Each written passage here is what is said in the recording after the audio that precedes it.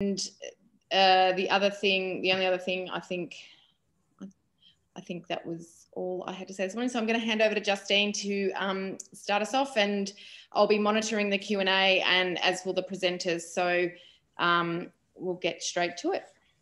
Thanks. Thanks, Vanessa. Good morning, everyone. I'd like to begin by acknowledging the traditional owners of the lands on which we are all meeting today, wherever you may be. I personally am on the lands of the Wurundjeri, Woiwurrung and Bunurong peoples of the Kulin Nation. I pay my respects to their elders, past, present and emerging. I pay my respects to any other elders who may be present here today. My name is Justine Hazelwood. I'm the Director and Keeper of Public Records at Public Record Office Victoria. I'd like to welcome you to the first Records Management Network event for 2021. This is the second one we've hosted online. Thank you everyone for joining us today. Before we get started on today's presentations, I'd like to talk about some of the current programs of work being undertaken at PROV. Work has continued to progress on various projects despite staff mostly working remotely. One of the major things that we're working on is a review of our legislation, the Public Records Act. We are working with the Department of Premier and Cabinet and the Public Records Advisory Council to consider some possible changes to the Public Records Act. Areas under consideration include the roles of the Keeper of Public Records and the Public Records Advisory Council, the roles of the heads of public offices and their responsibilities under the Act, the transfer of permanent records, the requirements for that, and also we're looking at penalties for breaches of the Act. It is expected that consultation with stakeholders will occur later this year, and the aim is for the bill to be in Cabinet by early 2022. In our transfer program, we're still continuing with our digital archive program. So that is a program to update and improve our entire digital archiving environment. As a result of the work, we actually do have reduced capacity to take on new records transfer and RDA development projects. So that's Retention and Disposal Authority development projects. We hope to be able to return to our usual level of service in late 2020. However, due to the challenges presented by COVID-19 and the digital archive program taking longer than expected as a result of COVID-19, we now anticipate that we won't be able to take on new project work until late 2021. Our Retention and Disposal Authority project response times have also been affected. However, we are continuing to work on high priority transfer projects. One of those is the program to transfer the departmental cabinet records on an annual basis. So cabinet in confidence records of the Andrews government's second term must be created, transferred and preserved as digital objects, and PRV is working with all of the departments to ensure that the records are captured in accordance with our VERS, that is our digital preservation requirements. Encouragingly, most of the departments have been able to package their digital records using existing commercial products that are compliant with our older VERS standard, VERS 2. Records of 2 departments have passed all validation testing, and their production sets, as they're called, are now queued up ready for ingest into the new digital archive once it comes online later this year. We are working with a 3rd department to trial the creation of new digital objects in compliance with the new, more flexible VERS 3 standard, which is using code which we have developed in-house. We're also progressing our work with the Department of Premier and Cabinet to plan and manage the transfer of permanent records as required under the Inquiries Act from the 2 Royal Commissions and the Judicial Inquiry, which concluded recently. These records are also predominantly digital. We've commenced engagement in collaboration with the Department of Premier and Cabinet, with the new Royal Commission into the Concedo operator and the URUC Truth and Justice Commission, the first truth-telling body established in Australia. In terms of information management maturity assessment, many of you will have seen that our information management maturity assessment program is a tongue twister. We call it IMAP. Our report for 2019-20 is now available on our website. The report maps the state of information management across 8 departments and 2 agencies within the Victorian Government. It is the 3rd IMAT report to be issued and flags IM's strengths and weaknesses as noted by participating organisations across the 4 dimensions of people, organisation, information lifecycle, and quality and business processes and systems. The full report is available for download from our website. However, some of the findings included that machinery of government changes, technological and system changes, and the coronavirus pandemic have strongly impacted on prioritisation and resourcing available for IM activities this assessment cycle. That's probably no surprise to any of you here. As a result, the maturity levels this cycle were actually similar to, and in some cases less than, the levels achieved in the last assessment cycle. The Information Management Framework and the Victorian Protective Data Security Framework continue to be leveraged for strong IM governance, strategic alignment and direction, executive level investment and top-down engagement, led by multi-divisional committees. Tools used as part of these frameworks, such as the Information Asset Register, are proving to be central to progressing IM activities across organisations. Departments and agencies with a strong digital focus and investment appear to have transitioned to remote working more smoothly than others, partially due to business processes already being embedded within a digital environment. Regular and ongoing review, analysis, reporting and management of identified gaps or risks as part of a dedicated and resource program of work are essential for improving IM maturity. In terms of our retention and disposal authorities, a reminder to keep an eye on our current RDA projects page. This page details what new RDAs have been issued and what our current RDA projects are. These are also listed in our Prov Bites newsletter every 2 months. If you're not signed up to get that, it's very easy to do so through our website. This past financial year, we've also issued new RDAs for the magistrates and county courts, the Victorian Managed Insurance Authority, the Victorian Government Reporting Service, and Family Safety Victoria's Central Information Sharing Scheme. A new RDA for complaint handling function is also coming soon, and it should be issued before the end of this month. In terms of our service delivery, a reminder that we continue to adhere to the Chief Health Officer's and Victorian Government COVID-19 requirements. This may mean that we need to close our reading rooms to agencies and to the public users at short notice. During circuit breaker restrictions, staff will not be on site to undertake normal records picking and courier collection activities. However, we are committed to ensuring that any records required urgently can be made available. As we need to make special staffing arrangements for this, we have to make those decisions on a case-by-case basis. So we ask that you only make order requests for records when they are absolutely essential. When an urgent order request is made, we will contact you to seek further details and to discuss the collection arrangements. So we appreciate your understanding of these arrangements. I want to thank everyone who has provided feedback on the draft functional requirements for Microsoft 365 paper. If you are still wanting to provide feedback, please do so. We will continue to incorporate feedback until the paper is finalised. Once the paper is completed and finalised, the paper will be published online and a link to the paper will be placed on Prov's website.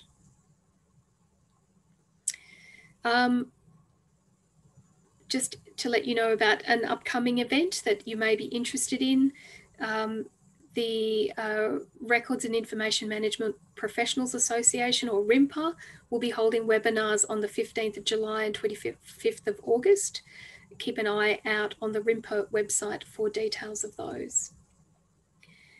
We have limited time today, so let's get started. If you have any questions for any of our speakers, please ask them in the Q&A section at the bottom of your screen. Each speaker will have time at the end of their presentation to answer them. Please note that the chat function is disabled, so we can keep track of questions as they come into the Q&A box only. So now to our first speaker. First up is Madeleine Heather from the Department of Families, Fairness and Housing and the Department of Health. Madeleine is the Senior Operations Advisor within the Records Management Unit Digitisation Office. Her role has been to lead and establish the Digitisation Office. In February 2020, the former DHHS launched its Digitisation Office. The service is now a key component of the shared service operation between the Department of Families, Fairness and Housing and the Department of Health, supporting those departments, entities within their portfolios and other agencies across the Victorian Government. The service is now well established following investment in hardware, service and process design and recruitment and training. The service has been a key element of DHHS's adjustment and reprioritisation throughout the COVID-19 response and associated periods of remote work by providing staff with access to digitised hard copy records, mail, as well as printing and sending physical mail services. As well as providing these essential services, the Digitisation Office has strengthened the government's commitment to providing employment opportunities for people on the autism spectrum. The office is supported by the RISE program, which was established in 2017 to recruit people on the autism spectrum into records management roles. The Digitisation Office has the capacity to provide these services to additional agencies across the Victorian Government. So welcome, Madeleine.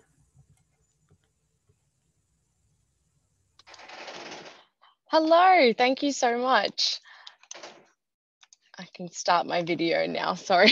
Hello, how are you all? Thank you for having me.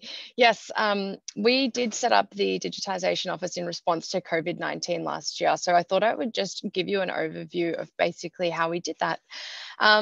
We were met with a very quick requirement and response. We did have some scanners that were available at the time. We were looking into this as a project that we might be able to complete at a later stage. And then with the COVID-19 pandemic, we really had to test and adjust very quickly.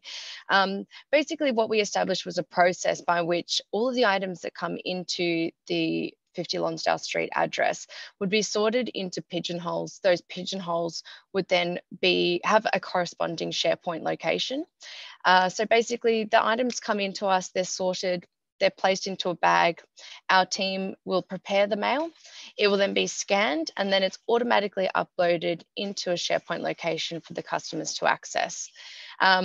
This did pose a lot of issues. We had some technical problems.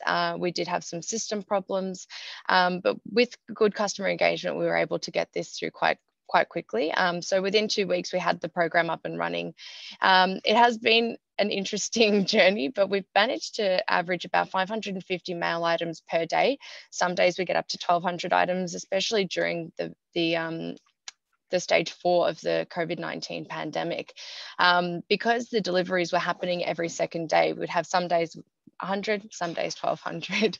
So it's been quite an amazing journey to be a part of. Now, the team that delivered this is primarily the RISE program. So over 80% of our staff are a part of the RISE program. And each staff member has an incredible role to play. So we do have people who do the scanning. This is high volume scanning that is quite technical, quite difficult to do. And these staff members will basically get a big pile of records, put them through a scanner. They'll do a quality assurance check on that as well, and then export it out and send it off. As a part of this, all of the staff are also capturing data as they go through. So we do have tracking sheets and we have information that's being captured that will feed into our regular reporting structure that we do have at the moment as well. As a part of our good records keeping practices too, we do have steps at each area to make sure that we've got traceability of all of these records. So mail is a record and we are digitizing it, so we have to treat it as if it is a PROV record as well. So each item is scanned to PROV standards for record keeping purposes. Each accession is created as a backend to the SharePoint location. So if there's a SharePoint site for payroll, there's also a trim accession for payroll. Now, each box of items that comes through. So if I take you on a journey of a mail item comes through, it's scanned, and then it has now 2 copies. We've got the digital copy and we've got the physical copy. So the digital copy goes onto SharePoint. Most of the areas are downloading that from SharePoint and saving it in a compliant system. And then we've got the physical copy. Now, once we've got enough of the physical copies to put into a day box, that day box is then filed into a secure compactors area. And that's how we keep traceability of items at all times. For each area as well that we've set up, it has a very unique naming convention. The naming convention allows us to have traceability of each item. So for example, if a business area was to contact us and say, we actually need this mail item in hard copy, they would just send us the link to the file that they've got in question and we'd be able to go and find it. So that includes a barcode number, that includes the area, and it includes the date, the scanning operator that did it, the scanning station that it was done on, and the timestamp down to the second of when it was completed. So we do have this wonderful process. We've had to evolve over time. Processes have been changing pretty much every month to accommodate different things. And it's a really wonderful place to be in now because we've got this operation running quite smoothly. So we are at a place where we can definitely scale up, and we have been consulting with different areas and seeing if we can help different government agencies with their digitisation as well.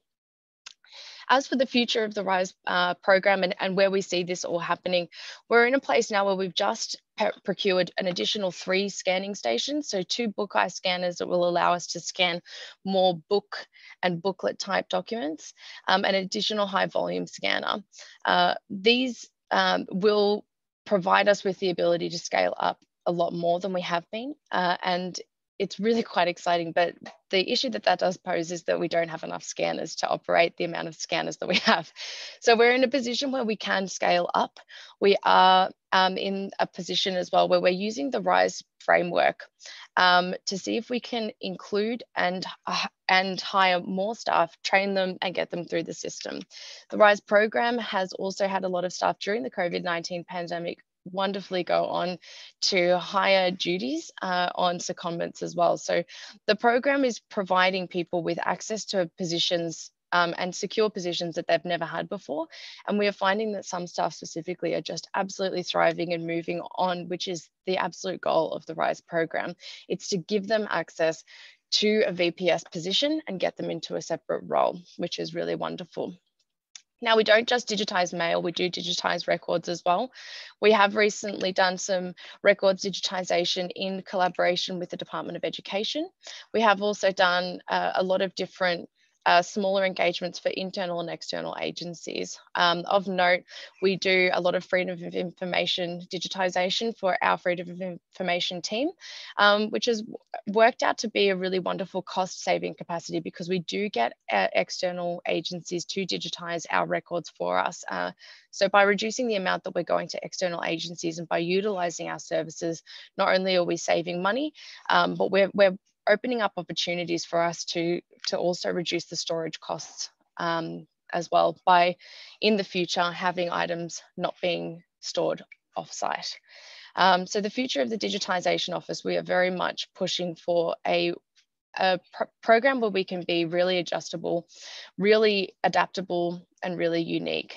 There's not many records that I don't think we would be able to digitise, and we have this wonderful team that is absolutely over 80% of the RISE program, and being here is honestly one of the most biggest privileges. It's so wonderful to have so many incredible staff be a part of this project. So I can answer some questions. Is there any specific questions for me? I don't think so. How long do you retain the scanned hard copy record? The scanned hard copy, so the scanned record is retained online. We don't have our retention times completed at this stage. All of them at the moment are being retained full time. So we are in a place where we've got an improvement project where we're moving this forward. One of them would be to get each accession created so that we've got all of the retention times, and that would allow us to work through how we are going to get to a point of destruction for that associated hard copy record as well.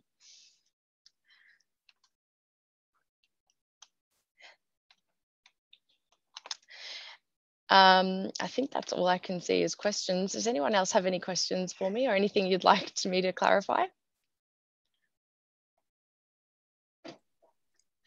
Hi, Madeleine. There are a couple more questions there for you. If you could pop into the Q&A, I think there's 2. Yep. How many staff are part of the RISE team? So I think that we have 16 staff on board at the moment who are part of the RISE team. And we do have another series of staff that are on secondment in different areas as well. So once you're part of the RISE team, you always stay part of the RISE team, but the Digitisation Office is not the RISE team. The RISE team supports the Digitisation Office. So I think within these current roles, we do have about 16 staff, which is an incredible volume of staff to have in the office as well. Each staff member, as you can see behind me, they're running around and doing what they have to do, and they've come in every single day during COVID. So it's been a really wonderful thing. We do rely on business units downloading the items into a compliance system. Heather, that is right. That's why we don't have at this stage any plans for the near future to delete or destroy. We do have a backup of all digital records, and we do have which is the exact same mirror image of the SharePoint site, and all of the hard copies are on site as well. So they're all traceable at this stage. The next part of what we're going to work through is really getting this bedded down. So we do have a customer engagement project underway to check if people are uploading them into a compliance system. And we're going to focus on those who aren't. A lot of the staff members, so for example, a minister's office will receive the mail and they'll upload it into our briefings, which is a compliance system or a along that line. So we're working through, where are they saving them? How can we ensure that we're following record keeping compliance, and how can we make sure that's happening? And that's really what the aim of the next stage of the project is to make this a very consistent and very concise project and make sure that we aren't skipping any steps. But we do have that backed up just to make sure, just in case. Yeah.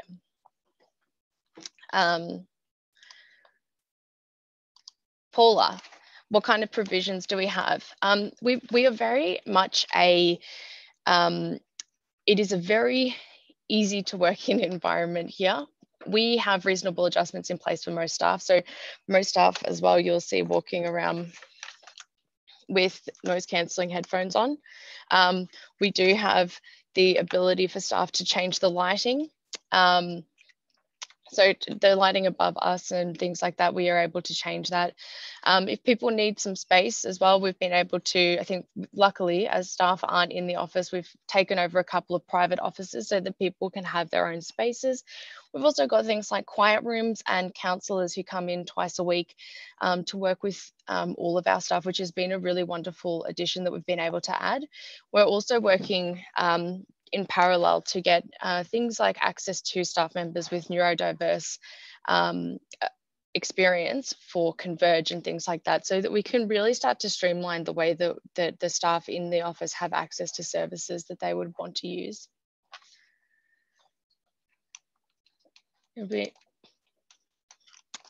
For the digitisation, yeah, absolutely, Heather. I'm happy to share most of the stuff that we have in place at the moment.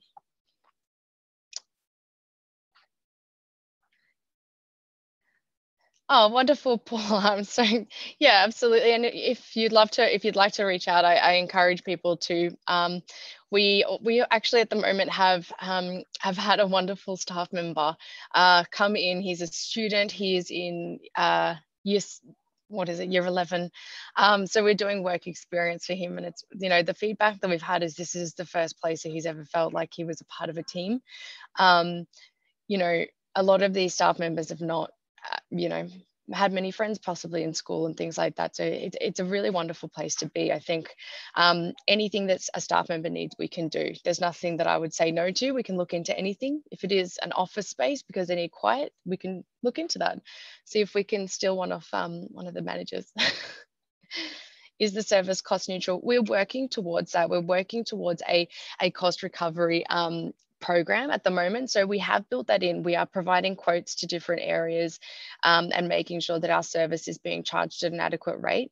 But all of the, so the equipment and the software and the training, that all adds up. But that is built into our cost recovery process. Are there any plans for more neurodiverse hiring for other roles? Or where did that go? Sorry. Neurodiverse planning for other roles. Yes, the RISE program is not just limited to the Digitisation Office, and we're working closely with different areas. There's a possible pilot project going to go ahead with the Department of Jobs, Precincts and Regions to see if we can get somebody over there. And to just see, basically, we do have a way that we hire people through the RISE framework, which allows staff to not be hired through an interview process. Basically, the way that we have staff coming through is through a discovery day. So they'll come in for a half day and they'll try the role. And then if they're happy and we're happy, then we'll move forward on to the next stage, which is an internship. So there are 2 stages of the internship. Internship 1, which is 2 weeks, internship 2.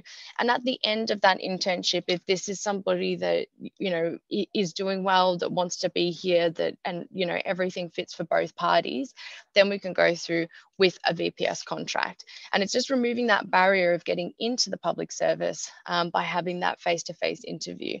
There are other roles that we will be advertising that are higher VPS levels, and those staff will then have to go through the regular process of interviewing, but they've also got the support around them in assisting with resume writing and coaching for interviews and things like that. So that's quite good. We can also provide different ways for staff to do interviews as well. So by providing the questions up front might be an adjustment that we could make for somebody. Sorry, I'm just trying to read through. I can't. Is it possible to have internship details, please? Yes, absolutely. Celia, if I can, of course I can. I can send through the RISE framework to you so that you can have a look through what we do. And that really goes into the different ways that we can adjust for staff as well, for their sensory requirements and for other things too. So that will be absolutely possible. I'd be happy to share all of that information. Andrew, how many pigeonholes or categories are there? I've got over 150 pigeonholes and categories at the moment. This includes all of our regional offices as well. So we have also created a pigeonhole called general. So often with mail, there'll be items that come into the Digitisation Office that are either personally addressed and are a one-off item. So if it's a personally addressed item, we don't want to send that to a group of people. It could be a contract, it could be something different. So those items go into general, or items that we aren't sure where they go. And then we have a staff member who will go through and she'll personally email those out to each individual person, and they're also held in their own location. So that's how we're managing those other types of ones. But for everything else, yeah, there's about 150 at this stage. Where it's likely going to change the way that we look with the split having happened between DH, DFFH. So some teams, say the legal team, has now split into 2.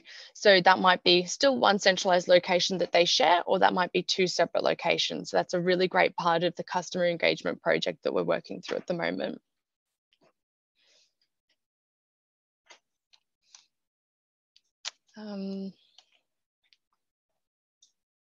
How did the service work during lockdown? Were you still going to the office? Yes, Christine, we were going into the office. So we were one of the only places in I guess in the state that were coming into the office every day. So each staff member came in and we basically took over the entire floor. We've set up so that everybody's got their own unique spaces. We've made it as COVID safe as we possibly can. And each staff member came in and was able to provide that, which was really important. What software are we using for scanning? We're using Kodak high volume scanners and an associated flatbed scanner. And the software that is associated with that is called Alaris Capture Pro. So within that Alaris Capture Pro, basically we can create a job profile. The job profile indicates what the scanning specs will be. So what the DPI, whether it's full color or grayscale or auto color, those types of things. And that's where we have all of the information on the job. So basically the staff will see a bag that they've got in front of them that's been prepared, might be called accounts payable. They'll go onto the scanner, click accounts payable and scan it through to them. So it's all quite automated.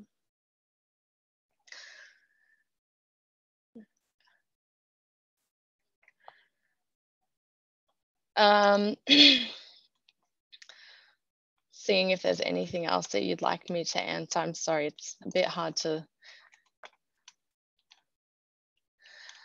It sounds like you were, no, I've gone through that. I think that's all. Is there any additional questions? Vanessa, can you see, or? Someone wants to know if they can reach you on LinkedIn to get more information. That's Sarah Bell. And there is another question from an anonymous attendee about NIGO information that comes in across both local and international standards. So yes, I do have LinkedIn, but I'm happy to provide the details of the Digitisation Office after this meeting, so I can send, so you can come straight to the business unit so that we can share that with you.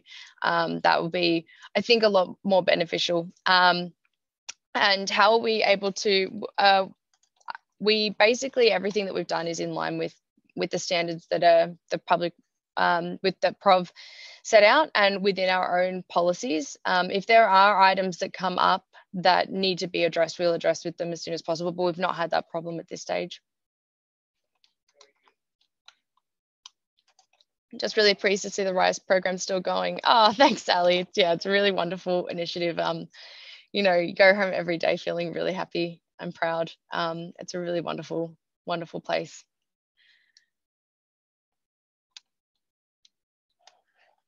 I think that's all. If you do have any more questions as well, as I said, I'm more than happy to share my email or share the contact for the Record Service Centre.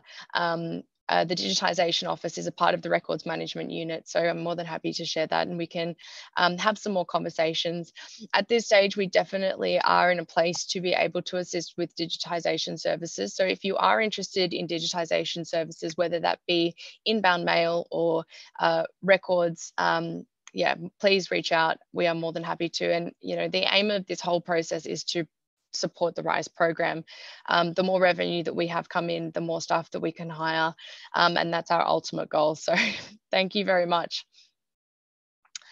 Pascal, regarding the Alaris Capture Pro costs and support, the costs are not too high. The costs are actually quite good, and the support, we've actually been able to engage with the local business who have provided so much support. So even just via a phone call here and there, it's been amazing. But we also have included servicing and licensing for 3 years. So there is that kind of level of support as well that we are contracted to. So they're available to do that. There was one issue that did occur. It was just a technical issue, and within 2 days we had Kodak. I think Kodak also was located in Shanghai at the time. So there was some incredible response times that were really wonderful to work with. Sarah Bell, can the users select the areas where the mail is going? Yes. So basically when the mail comes in, it comes to the scanner's desk and they'll select the job that that's going to go to. So we have definitely had, you know, a here and there issue where somebody's clicked the wrong job. That's okay. We have access to the SharePoint. So it's a very quick remediation where we can just quickly move in and delete it and get it to go through again. All of the issues that can come up probably have come up in the process of setting this up so quickly, and we've been able to pivot and move very quickly. And there's been, you know, few and far between issues that won't be able to be solved through minor process changes as well. Have you considered outsourcing scanning or digitisation? So as a part of the general, what we already generally have, we could definitely outsource. The aim of the Digitisation Office is not to outsource though. The aim is to have all digitisation for both departments to be done through this team. We're still in a place where we can increase the output that we can provide. but it's also pending on budget and things like that as well. So the Digitisation Office is here to stay. We've made that sure by procuring some additional scanners and things as well. So I'm hoping that when other people think about outsourcing, they think about outsourcing to us. I think that's all of the questions for now. But yes, as I said, thank you very much. It's been a wonderful project to establish, and yeah, it's been a really wonderful place to work. I couldn't be more thankful. Heather, did you get any funding that was related to the users? I don't know if there was any fund. I do believe, sorry, that there is funding, or there has been funding previously. I'm not sure whether there will be going forwards, but I'm not the one probably to answer what that looks like on the back end. I wasn't a part of that, but I'm sure that we can provide you with some more answers on what that looks like. Every area has their own box, physical records. Yes. So every basically pigeonhole upstairs has its own associated accession box, and that's where all of them are stored in hard copy, and that's exactly what the digital record looks like as well. So we very much tried to create a system where they're working in parallel. The parallel lanes, as soon as it's digitized and it moves across, then we've got the exact same structures in place to manage the digital and physical records, so that either of those can be located at any given time.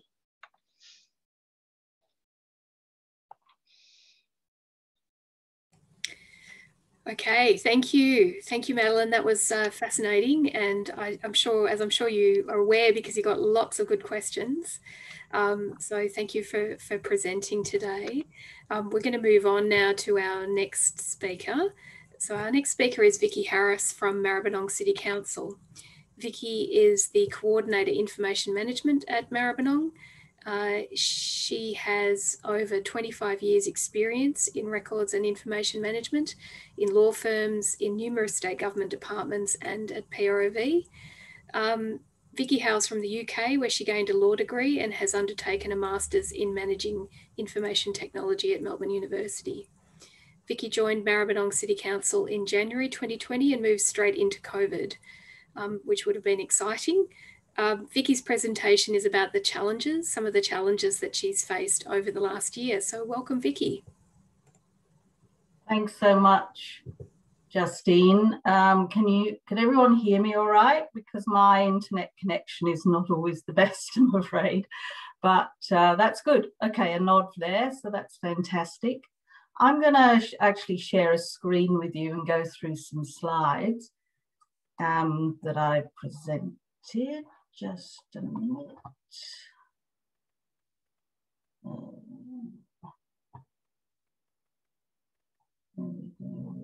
This one. Okay. Share that. All right. Now, would you mind, Vanessa, just telling me whether you can see that screen, that share? Yeah, we can definitely see it. Thank you. Oh, well, I can. If people can't see it, pop your comment in the Q&A. But yep. All righty, thanks so much. Okay, well, good morning, everyone. Really pleased to be here to present a bit of information about what we're doing and how we face some of the COVID challenges. Madeleine, your talk was really interesting as well, in terms of your digitisation setup that you've done. Just a minute. Okay, now Maribyrnong City Council, I know we've already, Justine's already provided some information about the Wirrawong and Boonwurrung tribes. I usually start with paying my respects, but since that's already happened through Justine, I'll leave that. But I found it very interesting that the Kulin Nation has been here for 40,000 years, which is an incredible, I mean, that's just beyond our imagination, really. And Maribyrnong, which is the name of my city council, it translates as, I can hear a ringtail possum. So possums are all around the place, obviously, and they're usually considered a huge pest. But the ringtail possum in particular is, it's a lovely animal anyway. So I won't go on about that. So Maribyrnong City Council, we're about 7.5 kilometres west of Melbourne, if you don't know where we are. The town hall is in Footscray, And the Maribyrnong River is the boundary. You'll see that behind me in my on my video screen. So we have a varied selections. When we do Zoom meetings, we can show parts of the actual Maribyrnong area. We've got about 90,000 residents. So I think it's useful to give a bit of background on this. So we're not one of the biggest councils by any, 900,000, sorry, by any stretch of the imagination. We've got about 680 staff, and that includes part-time. We have 4.5 IM staff here. So the vision for us, and it's a vision that would be shared by a lot of different councils, so it's very similar. Read through that, but our key strategic objectives are really a safe, climate, healthy environment for people to live in. We serve the community, and the community is there for us to serve. So very much about livable neighbourhoods, etc., etc. It used to be like there were 3 R's, I think, for councils, which was rates, rubbish and recreation. But we've now added very much the redevelopment side of things, because there's huge growth, particularly in the area where I work in Footscray. So a lot of new apartments being built, a lot of new areas along the Maribyrnong River that have been developed recently. And this is obviously a big part of what council are involved in. So I'm going to get now on to the challenges for COVID and records and information, and I've divided it into 3. 1 was the physical, 2 is the digital, 3 is the personal. So I'm going to go through those each.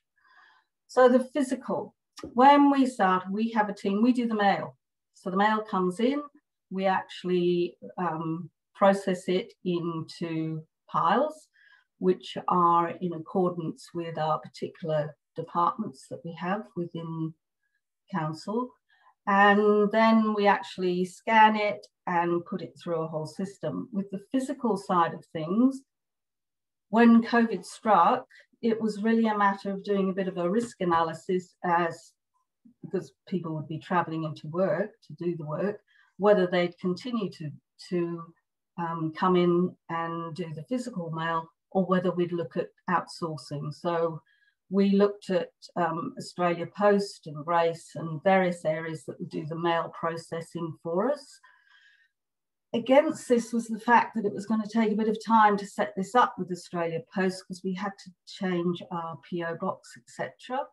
We also felt there might be errors in the scanning, and with no knowledge of our system, the process would just be scanning it and then it would be sent to us. Also, the slow network download, because we do get fairly large plans and things that are sometimes put into our incoming physical mail.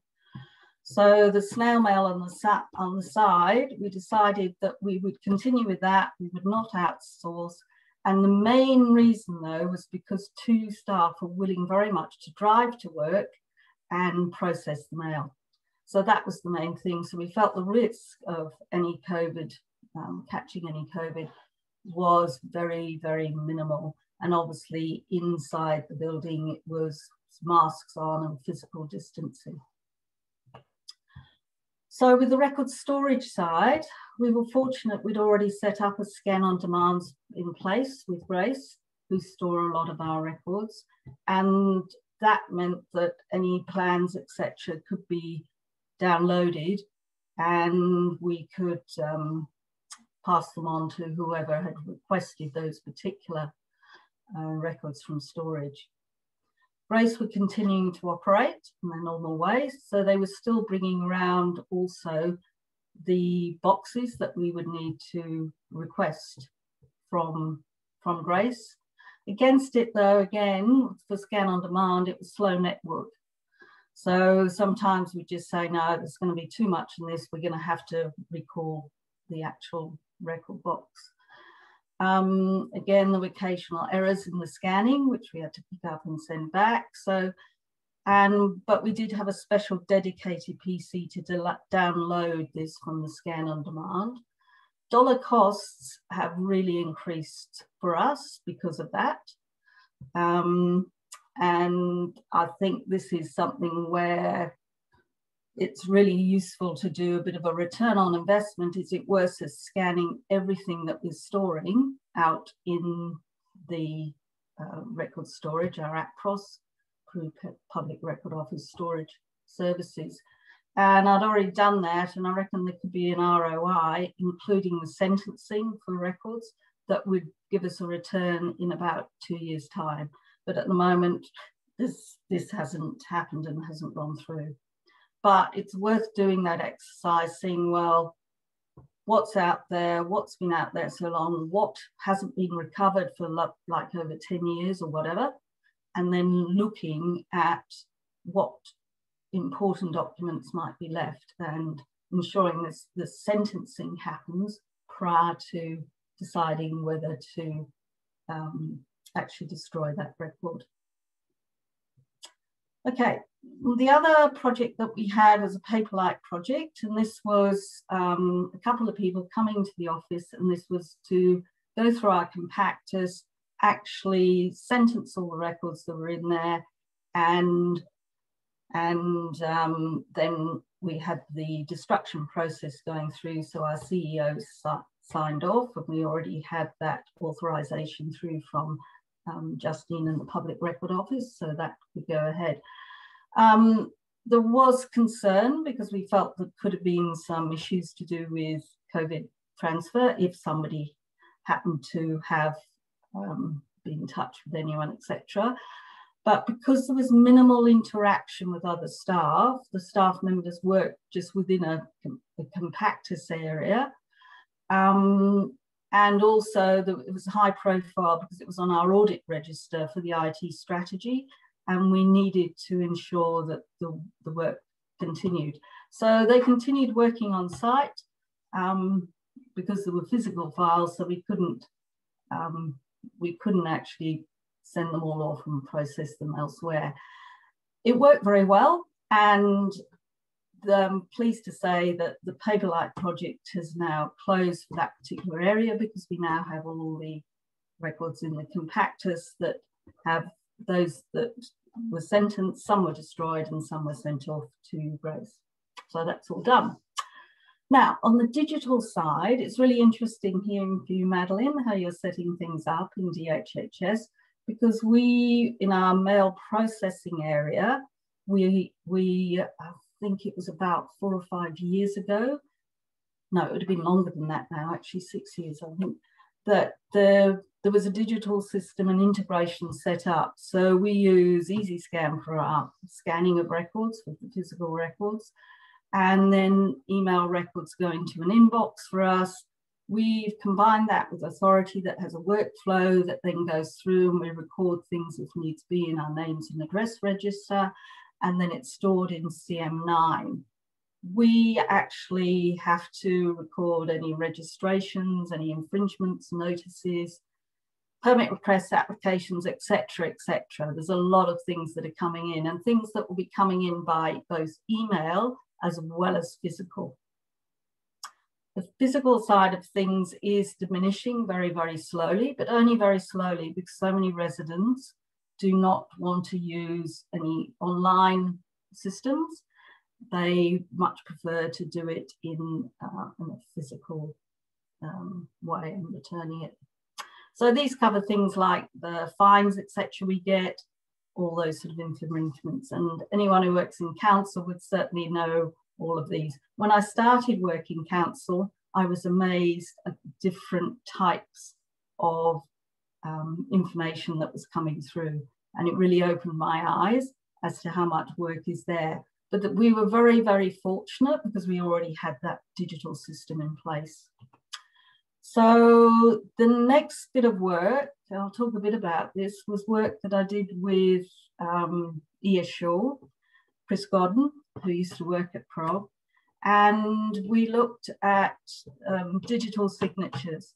Now, because everybody was out of the office and working from home, very much the majority of people, to actually sign the physical contracts, any internal improvements, any authorizations for leave, etc., etc. There was a a big requirement to try and get some digital signatures working.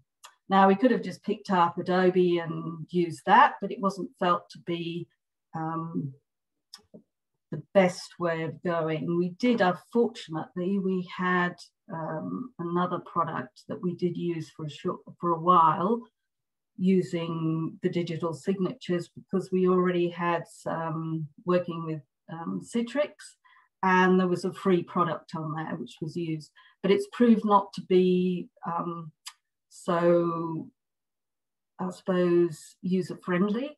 So we've now looked at another product, but prior to that, it was finding out, well, what are people using these particular digital signatures for?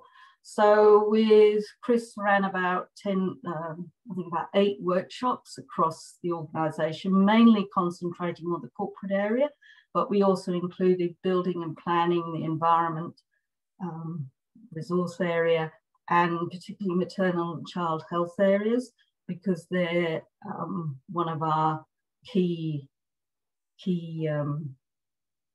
digital asset areas that we deal with. So, and also some of the external ones which would be considered a bit of a risk for us, which would be like the Maribyrnong Aquatic Centre.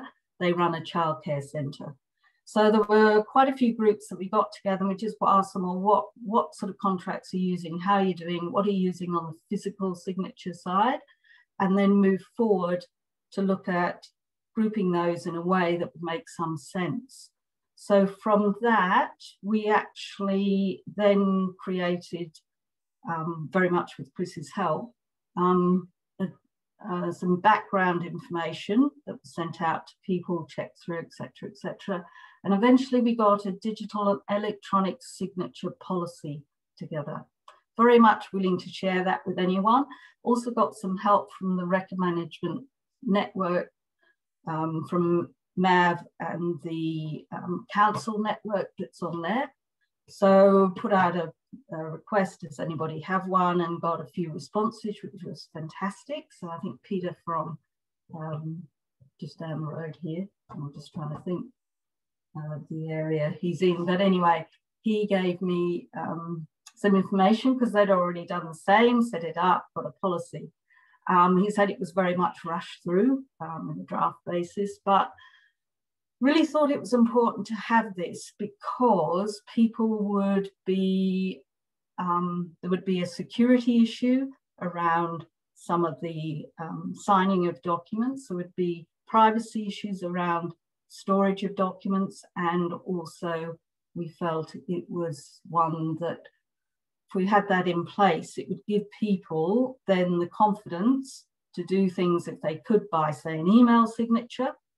For example, some of the leave forms that we have going through, and there was an awful lot of different leave forms that the council seemed to actually use. And also just the necessity from a privacy and a security aspect. So we've now got that policy in place. It's just been approved by our executive management team, which was a bit of a process, but anyway, we've got that through and that's all been done. So we've got the tick there, and we're actually going to be using DocuSign for the product that we're implementing. Procedures and that are in place, and we'll be moving forward to that. I know other councils have already used it and they've already got it set up, which is fantastic. And again, that's helpful, having that network where people can talk and find out what some of the issues are, etc., etc. But we'll be using that mainly for certainly our contracts, our agreements, any MOU type things that are in there, any building approvals, etc., that have to go through. And also we'll be setting up some forms and templates, which will be for internal approvals for leave, etc. Now, I know a lot of organisations would have already done this, but it's a way forward for us because so much time is spent. by actually having a hard copy, having to sign it, send it off, etc., etc. And the whole process seems to be quite difficult, really. Now, when I did this and I set it up and we got the EMT TIG, I couldn't believe the number of directors that came and said, "This is fantastic. We've been wanting this for such a long time," and are really, really excited about it anyway. So that's one thing, and it will help sort of people on the way forward, we hope. Okay, just on a personal level, I actually commenced work end of Jan, COVID hit in March, had to do a whole home setup. Now, finding a desk, was that an issue? Wow, I was a bit late off the mark, I think. Went round to Officeworks, nothing there. Anyway, I had to end up assembling a desk. And I know when I talked about this with my daughter, who's 24 years old, she said, "Why are you talking about this? This is so boring." So if it's boring, just switch off and don't need to hear anymore. Then we moved house in June, and the internet connection, that was another issue. So I'm sure other people would have had that particular issue with the internet not being good or dropping out, etc., etc. Yeah, just getting your home set up to enable you to work from home is, I think, perhaps underestimated in terms of the amount of effort people had to go through. Okay, I'm going to actually finish with, I'll probably finished a bit early, I don't know. But anyway, I'm going to finish with something that we have a Phoenix Community Centre in Maribyrnong, and it's where youth go. And there was a competition which was for the a photography competition. And I just love this. The winner of this was Elijah Christiana, and he called it Perturbation. He'd left school and he was starting uni, so he was very concerned about, you know, going to a new place, new people, new friends, etc., etc. And this was his illustration of the uncertainty and anxiety that can be associated with change during a pandemic. And I think both personally and in the workplace, it really messed with your head, because you had to sort of think on two levels. One was, priority was safety of staff. How are we going to actually ensure the safety of our staff and safety of any public people coming through, safety of all our suppliers, etc., etc.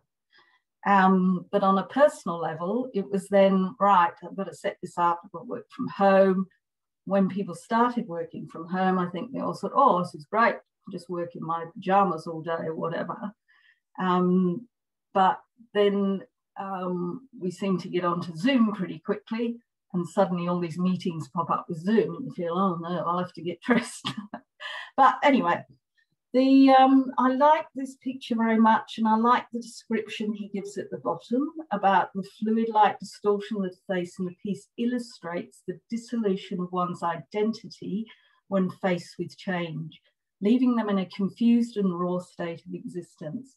And I think because people have so many other things going in their lives, that this was just, it was a lovely picture, I think, and it actually would resonate, I'm sure, with a lot of people. So I'm actually going to finish here, I think. Yeah, so thanks for listening, comments, questions, and I need to get on to, sorry, I'll just have to go into Q&A. One thing I'd like to say, I was going to put up a video on here, and it was about Trump, and it was a comedian doing this, we set up a WhatsApp situation with our team in work so we could communicate very easily. And a lass who works with me, who's a Chinese lass, she actually put up this video, but I thought it might be a bit insensitive, because it's about Trump going on about Chinese, etc. So I haven't put it up, but it was very funny, and we used humour a lot. Humour to look at, well, what's going around outside, inside, etc., etc. Last thing I'd like to say, I'm just upgrading on CM9 to CM9.4, and we're having quite a few issues. So if anybody wanted to contact me, please email me on the address I've given there, because we're just finding that we're experiencing quite a few problems. So it would be good to catch up with anyone else, particularly in councils that are having this particular issue. Anyway, right, first question. Yep, we do, Sharon. We do use Content Manager's workflow function to manage your contacts. Sorry. Oh, it's just gone. I don't know what that was, but anyway. Sorry, Vicky, you'll just need to look in the answer. That was my fault. It'll be that's all right. Yeah, it'll be down in the answer section. Okay. Down at the end? Yep. All right. Yeah, just going down the end. We don't use the Content Manager function. What we do, we have a product called Authority, and Authority is a system that we've set up where it will help us with some workflow through, particularly for our names and address register, which is set up on another system.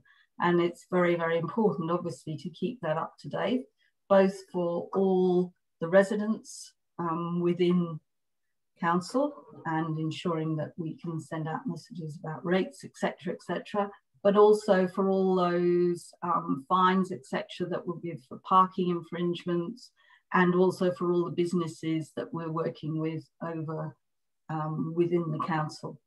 So we have that, but the workflow was set up mainly for us, when we scan things using Easy Scan.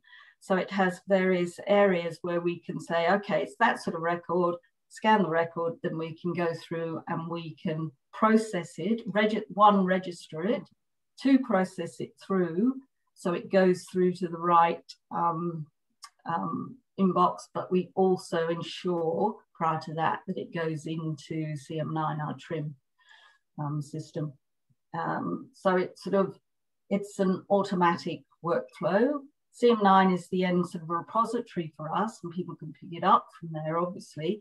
But we do it so it will go through both an email side of things as well as the eventually into CM9. So that's all good.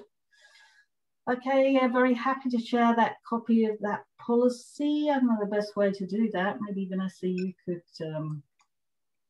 let me know that. Yep. Hi, please have the copy. Yep, me too. Yep, very happy to share that. What would be the best way, Vanessa, do you think, to actually share that? I've just noted down everyone who has requested it, and I will send you that list, Vicky, and you can okay. No, that's fine. So I have got all of your names written down, and if you do want it and I don't have your name, you can actually email me if you like. You've all got my email address. Yeah, no, I thought a few people might be interested in that. It's it took quite a while to get together. In fact, it took probably just over a year. About 7 months before it was approved for our executive management team. And part of that was due to COVID, but we're working through and I'm working through with that. So it's good. Really happy if I could hear from anybody who is using DocuSign. I have contacted a few other councils who are certainly using this, and whether they've experienced any difficulties, what sort of templates, etc., are being set up, the forms and all of that, because that's how we're dividing things up now, and we will be engaging with our end users to ensure things then process through electronically, and it ends up both with the HR, if there's any higher duties form or whatever, and also would go into their personal file, but also then go through to payroll. So we're doing a workflow process for that, which will ensure that that takes place. Yeah. Okay, what else? I'm sort of going through. So yeah, copy the policy, no problem. That's all good. It's all good. I can't see any other ones. Is there anything else that... There are a few more in the open questions, Vicky, if you have a look at those. Oh, yes, sorry. Okay. Digital e-signature, great to see that. I'd like to catch up. No, no problem. Love to, Chow. Sounds good. Veronica, hey, Veronica. Oh, so glad. I'll be in touch. I will contact you about that because, yeah, we've just had a few issues. Why are you going to see instead of seeing 10? Mainly because we didn't want to, that's Ian.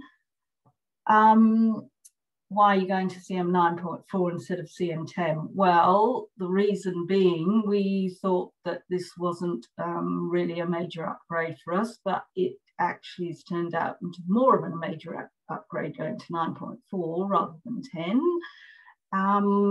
And yeah, we've just come across a few issues, mainly because we have a lot of things sort of set up within CM 9, which just don't seem to have come across. But anyway, I will get in touch with you, Veronica. Very much appreciate that.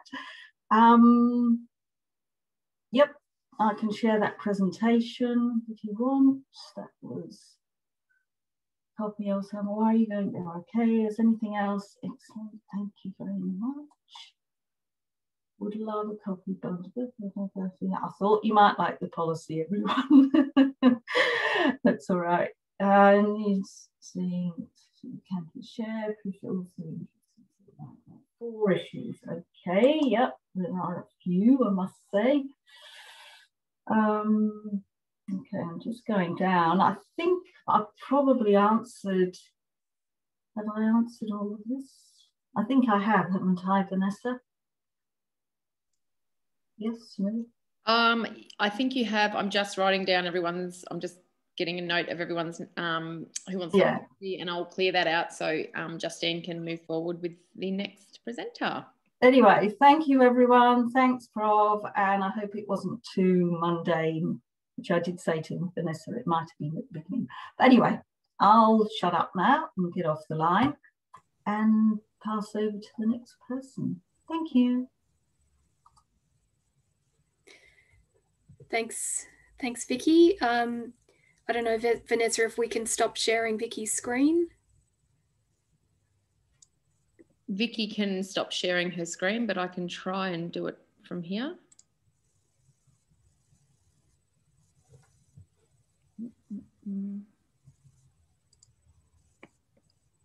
Vicky, can you unshare your screen?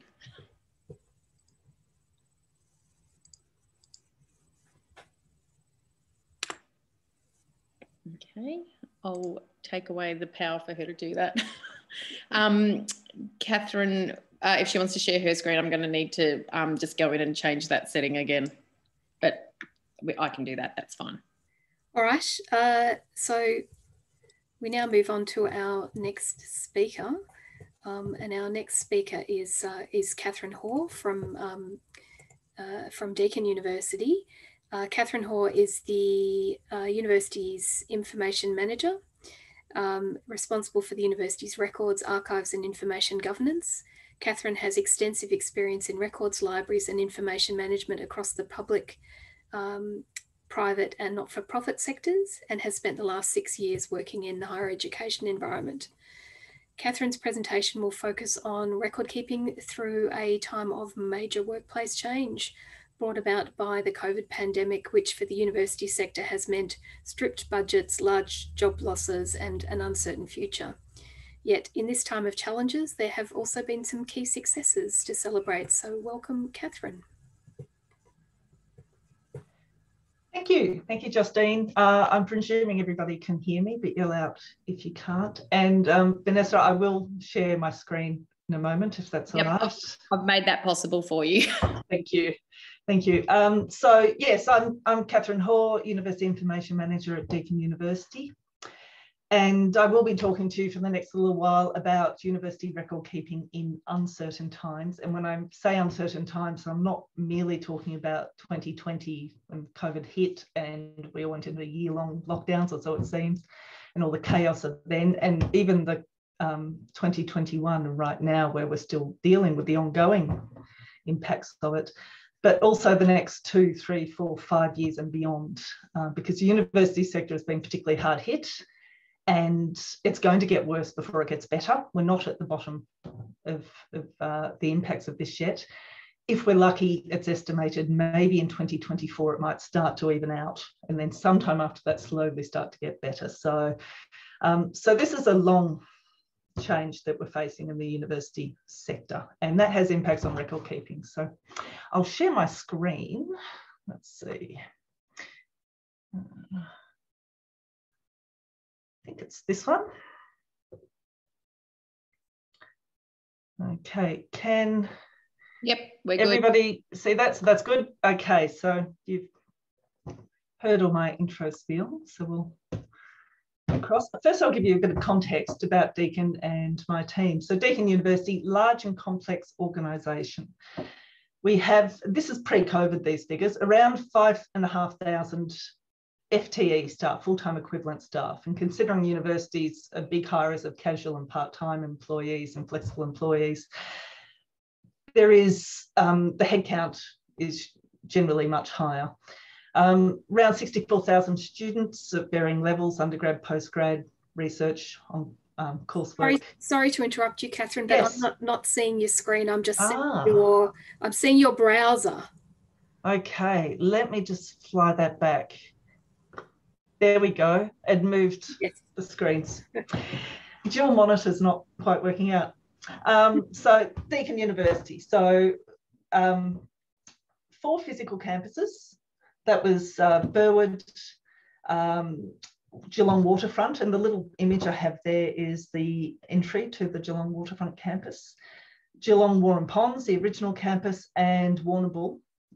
And we also have one virtual campus, Cloud Deakin, because even prior to 2020, Deakin had a cohort of students who were entirely online, who were entirely remote learning. And Deakin has been at the forefront of distance education since it was established in the 70s. It's been one of the specialisations of Deakin. So the structures were already set up for the university to move almost entirely online last year, along with everybody else. What last year did was it sped everything up, and it broke down the boundaries between the on-campus students and the online students, and on-campus and online students. So I'll just, so my team, Information Record Services, we're responsible for records management and information governance. We're responsible for historical records and our archives. And just to liven up what is an otherwise fairly dull PowerPoint slide pack, I've put in some of the images from our archives there on each slide. They are not particularly related to the slides. I just thought they might be a little bit more something visually interesting. And that's one of my favourite photos from our archives. And it's a couple of cows who got away and into the pond at the Warren Ponds campus back in the 70s. I think it was the 70s. Our university archivist would correct me. But so that will just liven up the slide deck a little bit. So we are responsible for archives. We have historical records going back to around the First World War, around 1914 or 1917. We're a directorate of the library. So one of the 4 main directorates of the library, and I'm on the library executive, and my personal background crosses several information fields. So from libraries, records, archives, and corporate information management. Started knowledge management in the 90s, like a few of us did back then. But so it's a good fit for us. And IRS, that's the acronym we're known by, have 7 staff in 3 capacities. So records, archives, and the systems underpinning both. So effectively, we're a small team. We have 7. We've got a large university of 5,500 plus. And we have responsibility for records management, information governance right across that university. So we've always taken we've always had to take the approach and use strategies at scale to manage things on large volumes. So that's always been a matter of identifying the systems in which the records are held, identifying the processes around the university by which the records and information move so that we can hopefully insert ourselves into those processes. For example, procurement of new systems run out of our IT department, getting on board with those processes so that we can be consulted about, you know, the records that might be held in any new system that's being brought in, and are they, you know, is the system fit for the record keeping of them? Can they be managed in place? Do we need to integrate with that system to pull them into the record keeping system at some point because they're higher risk or higher value? Even just identifying the key people out in the organisation who might be the ones responsible for that particular committee's minutes and agendas, so that we can get them emailed to us or emailed into our record keeping system, or that the student advisors, the sort of frontline student advisors, when they're emailing out information to students, they also CC in our record keeping system. So we've always had these approaches of trying to work in with the university's processes and business systems and trying to integrate as much as possible and do as much in the back end. And then 2020 hit. So I first heard about COVID when most of you would have, which is January 2020, when you started hearing about this virus that's coming out of the Wuhan region in China. The Australian government closed the borders to China on the 1st of February. We were kind of expecting it a little bit at the end of January. So pretty much from the end of January onwards, the university went into crisis management mode. Because for those of you who aren't aware how university funding works, maybe 30 years ago, public universities were 70 or 80% publicly funded by the government, and 20 or 30% was funding came from elsewhere. That's entirely flipped on its head now. And these days, 70 or 80% of funding, and these are broad brush statements, it differs per uni, but around 70 or 80% of public university funding comes from other sources, and only about 20 or 30% comes from the government. Most of the primary other source of full fee paying international students, and the fees they pay subsidise every activity in the university, including the domestic student places. So the loss of international students hits universities financially very hard. So from the first border close, and the end of January, Deakin went into crisis management mode because China is a major education export market for Australia, for Australian higher education institutions. And for a good couple of months, we all focused very much on the delivering of teaching and learning to students who are stuck overseas. So Deakin students who couldn't get in, how are we going to deliver those services? A crisis incident management team was established for that.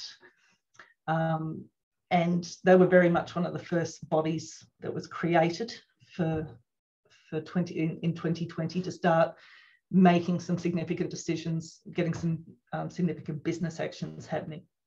And then, of course, in March 2020, everything flipped overnight. I remember my boss at the time saying, sometime this week, the focus is going to change. And it did. Almost overnight, it turned from this external focus, how are we servicing overseas students who can't get into the country, to how we're servicing them and all our student body who are already in the country, and our staff and so forth, because the country went into lockdown. So what does this mean for record keeping?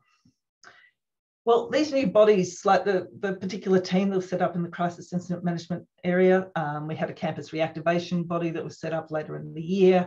There was workforce approvals processes that were set up because there were hiring freezes and spending freezes. So everything was centralised. Every process in the uni was effectively centralised. And the authority to spend came back to literally the CFO.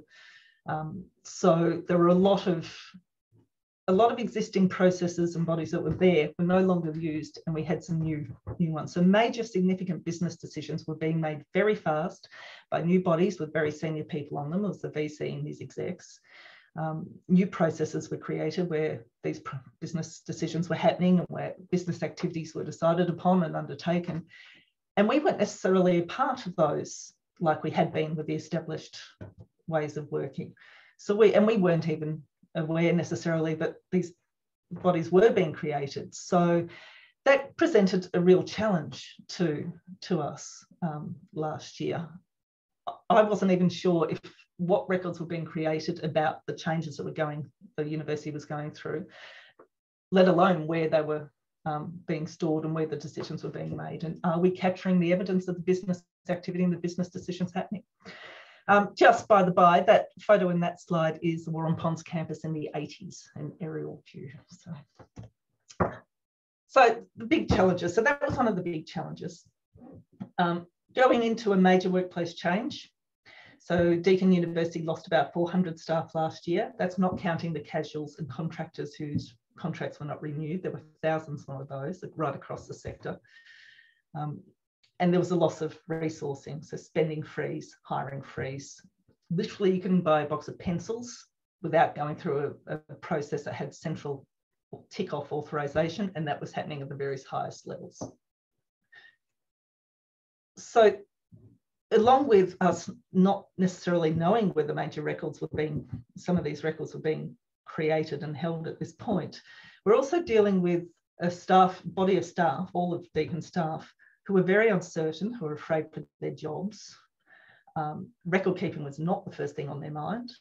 We lost positions, so we actually came off quite lightly. We lost a vacant position, but it happened to be a critical position we lost. It was the head of our records area within IRS, because it was very newly vacant, and then the hiring freeze kicked in, so we couldn't hire for it, and then the major workplace change wiped them all out. So we were working with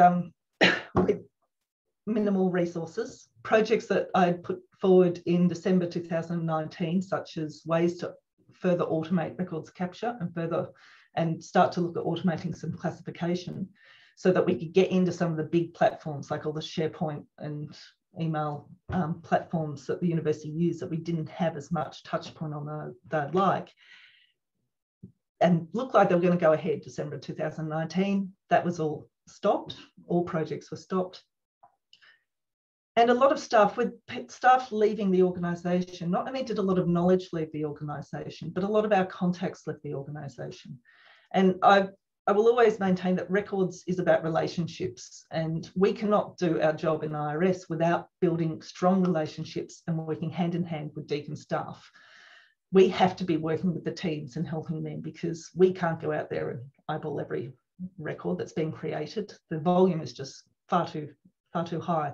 So we need to work with the staff, and not only the staff body afraid and uncertain, not knowing about their jobs, but we're losing a lot of the people that we've built these relationships with. So that were probably the biggest challenges we had last year. But there were some good opportunities. I'll just check, just to point out the image on that one. That's again the Warren Ponds campus with some students playing around in the late 70s, early 80s there. So, and the image on this one was the, I believe that was John Landy, who was the governor, I believe, and it was at the inauguration of our 5th Chancellor. So new opportunities, some of the opportunities that came out of last year. Some of the ways that we found to approach the challenges actually opened up far more opportunities than I would have expected going in. And it actually turned out to be quite a successful year for information and record services. There was a renewed focus on information management across the university. Because staff left in large numbers, the remaining staff had to think of new ways of doing things, and they had to pick up the work that was left and figure out how to do it with less people. They were looking at this information that was left. Sometimes they were in roles where they were responsible now for sets of information. They had no idea anything about it. So they were able to contact us, and we were able to work with them to help them through a lot of that process. The whole university was thinking about records and thinking about information and records as a part of that across the board. So it enabled quite a few conversations that we could have. And it's those conversations that really start to open doors. And the flexible working practices of everybody living on Zoom did mean we could get into some very busy calendars, which a lot more easily than you actually can when everybody is working, has to get to a meeting room and find space, especially as we were already split over 4 campuses. So Deakin was already used to working at a distance from each other in many ways, and it just heightened it. Everything was just sped up and heightened. So we jumped on that, and I think found some really excellent opportunities in it. So one of the things that we did, one of the projects that we'd scoped out before COVID was to create an information asset register for Deakin. We hadn't had one. And I didn't want to just create a straight information asset register. We were going to do a full information audit right across the university. It was a large piece of work, and when we lost the position that would have headed up that work when COVID hit, and I was very tempted to say, no, we're going to end that project, we'll just postpone it and do it next year. Now is not the time. But one of the purposes of the project was to go out, IRS staff to go out and talk to teams right across the university, face-to-face, or as it turned out, Zoom face-to-face, to discuss their information, their records on the ground. And last year turned out to be the perfect opportunity to do that. We were via Zoom, not in meeting rooms face-to-face, but via Zoom going out and talking to people right across the university in extensive detail about their information and where their records sat.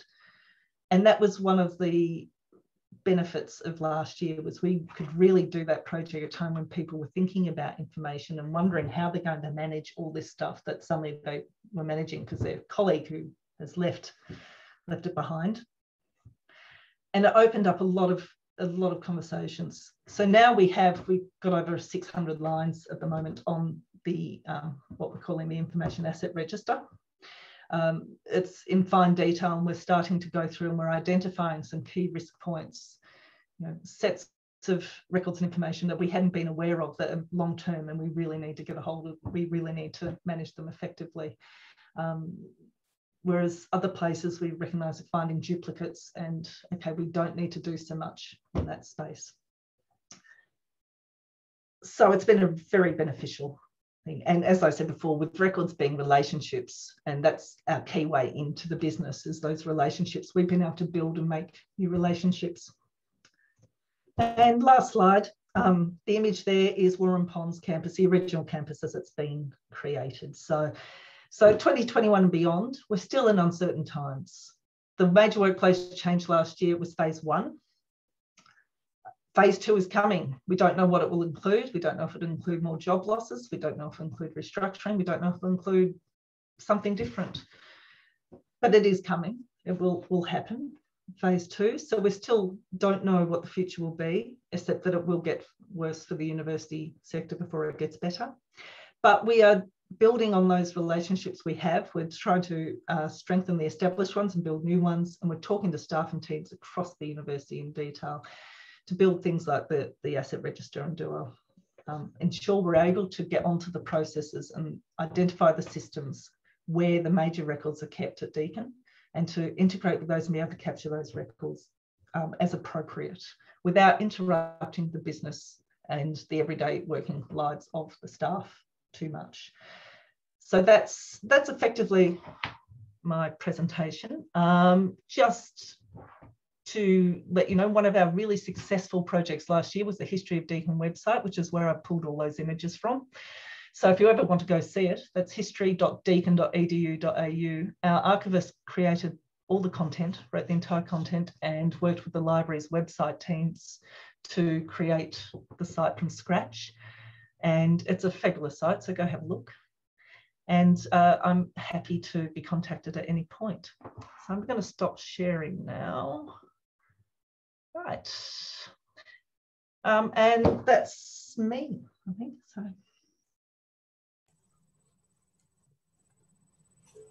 Thanks, Kathryn. Are there any questions or comments for Kathryn?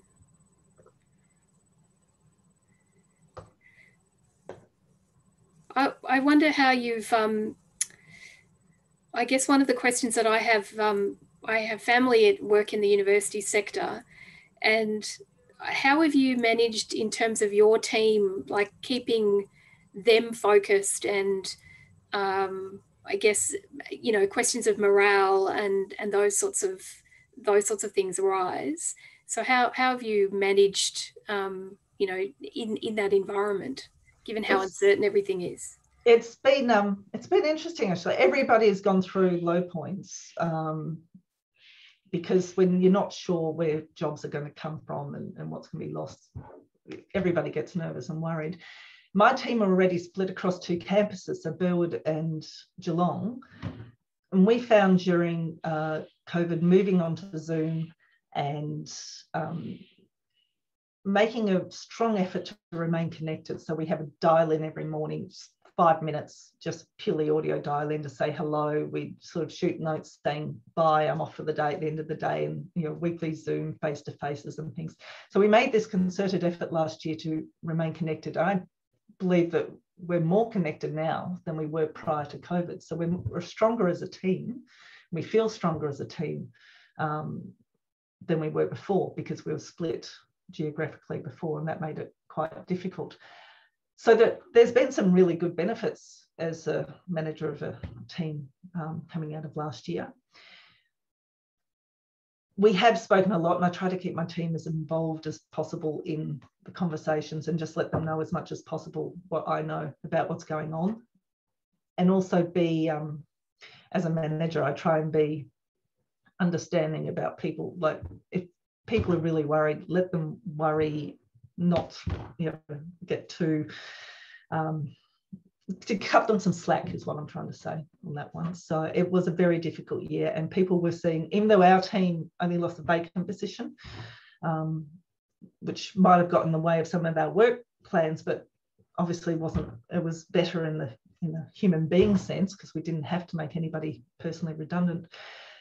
People's friends were going around the university, and they would be getting phone calls going, this person I've known for 30 years over in the other department is gone. So it was an upsetting time for a lot of people.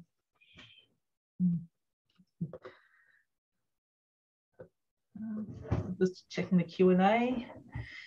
I don't think there are any specific questions. There was a question about, which seems to have disappeared, about your information asset register process. Yes, we began with just a survey out. Basically, we identified who we wanted to contact first off, and we sent the executives and heads of areas an email out saying this is happening. And we got to actually my manager to send that out, so it came out at an executive level to say this is happening, this is why it's important, can you please support your teams being involved.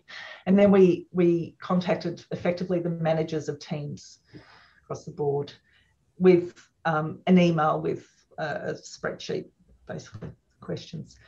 Now we got quite a good response to that, actually. I was expecting a low response, especially once the COVID hit. I thought they were going to have other things on their minds. We actually had quite a decent response. But the really valuable part came when we followed that up with phone calls and meetings.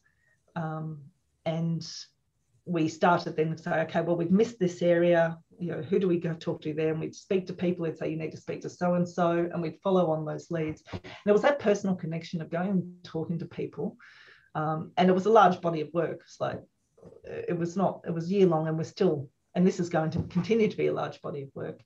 But it's those relationships and the conversations that were the really key thing.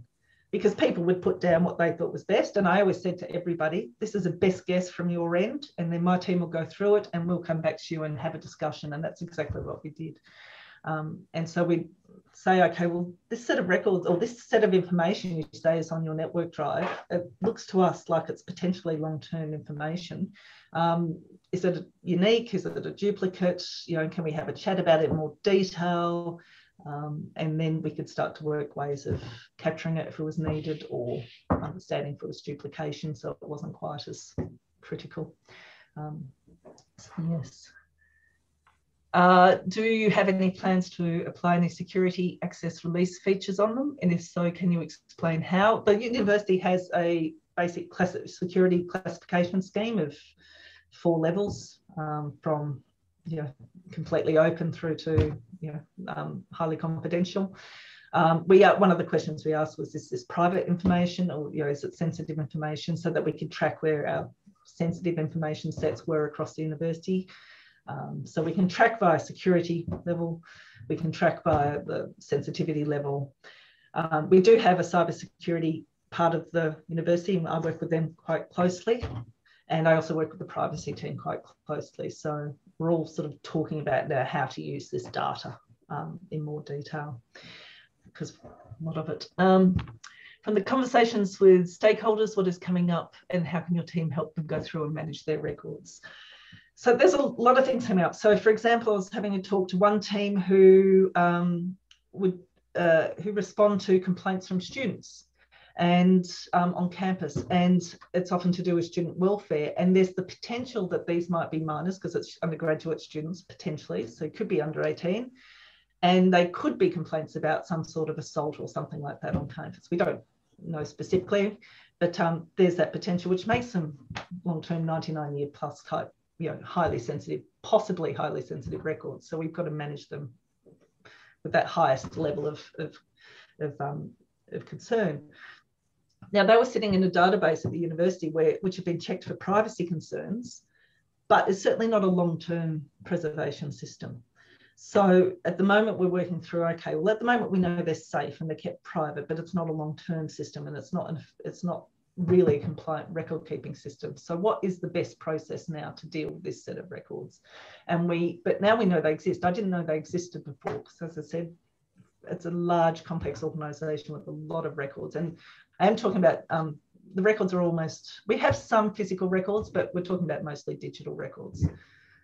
So we do have a large physical repository at Deakin, and we do get some physical records through, particularly research and you know, surveys and things like that are physical.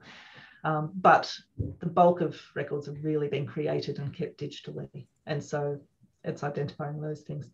Then other things would be, we identified a system that was managing the animals that are kept for research purposes, and you know, what's the retention around that, which was a much shorter retention. So we determined that system can manage it fairly much in place. So they were the sorts of conversations that we were having. Let's see. How do you intend to use your information asset register going forward? In many ways, I use it for strategic purposes. For me, I want to be able to know what all the major risks are, records and information risks, and how to prioritise them and what we do about them. It might be that some are really big and we don't have the funding right now, but at least I can let the university know, well, this is a risk and we need to actually understand that, and we need to think about how we manage that. And I'm not, there was Prod's dealing with the audio issue. So that's how I personally will use it, as the head of the information records area, and to go out and make those relationships with the university. The privacy team will be able to track all the sets of private and sensitive information around the university. So we'll be able to go, here is our set of sensitive information. Cybersecurity team will be able to talk to them and work through where some of the risks are. We really want to start looking at some of the information flows now, and the information that shifts between systems and is duplicate across systems, because there's a lot of systems at Deakin, and a lot of small ones and big ones, and information moves across them, and we don't really have a good handle on that at this point. So that's one of the things we'll look at going forward. So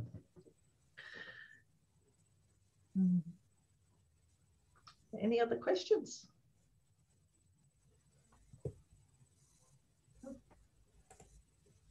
I'll hand it back over.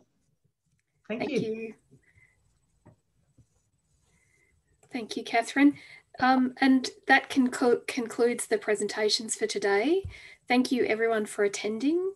And I'd like to thank all of our speakers for presenting today. We had some very interesting, I guess, observations of the year just gone and the way that it's affected people who are on the ground looking after our records. And I think from judging from the questions that we got, all of you also found it very interesting. I'd like to thank everyone for coming, thank our speakers for presenting, and look forward to seeing all of you at a future Records Management Network event sometime in the next 6 months or so. So thank you, everyone. Thanks, Justine. I'll just remind everybody that I will follow up on all those people that asked for resources. I'll get onto the speakers about that. So rest assured, I'll be onto it. If you don't hear from me by, if you don't get something from the speakers in the next few days, because I'll email them today,